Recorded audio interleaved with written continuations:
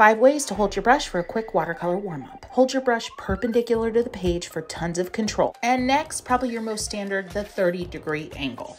Now try the shapes by holding the brush way out on the end. You'll feel really out of control here. Now hold it really far down on the ferrule. You're gonna get that control back, but be more limited in the shapes you can make. Now try to get that brush perfectly parallel with the page. It's harder than it sounds, and make some upstrokes and downstrokes. You are officially warmed up, my friend.